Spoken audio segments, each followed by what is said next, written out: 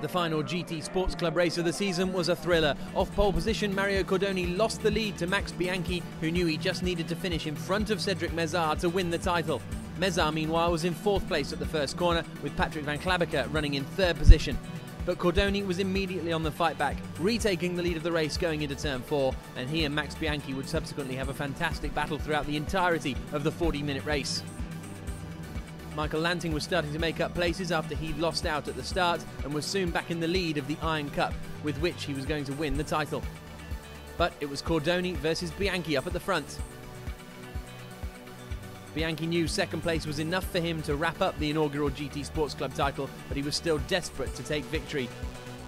Cordoni, meanwhile, was looking to make it 4 victories in a row, having won both of the races last time out at Algarve.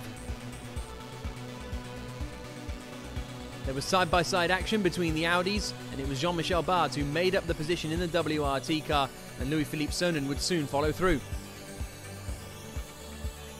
Michael Lanting was battling with Cedric Mezar. Mezar trying to take 3rd place away after Van Klabaker had spun out of 3rd position, and it was Lanting that was holding the position at the moment.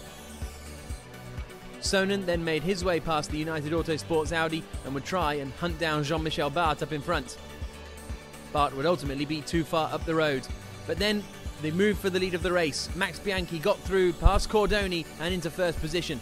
But Cordoni wasn't done yet, and he sent a dive bomb up the inside into 13, retaking the lead of the race.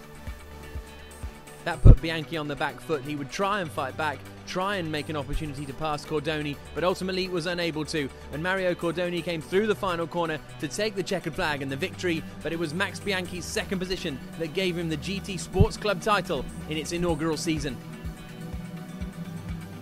Delight for the Kessel Racing team. They saw their driver Max Bianchi victorious in the championship.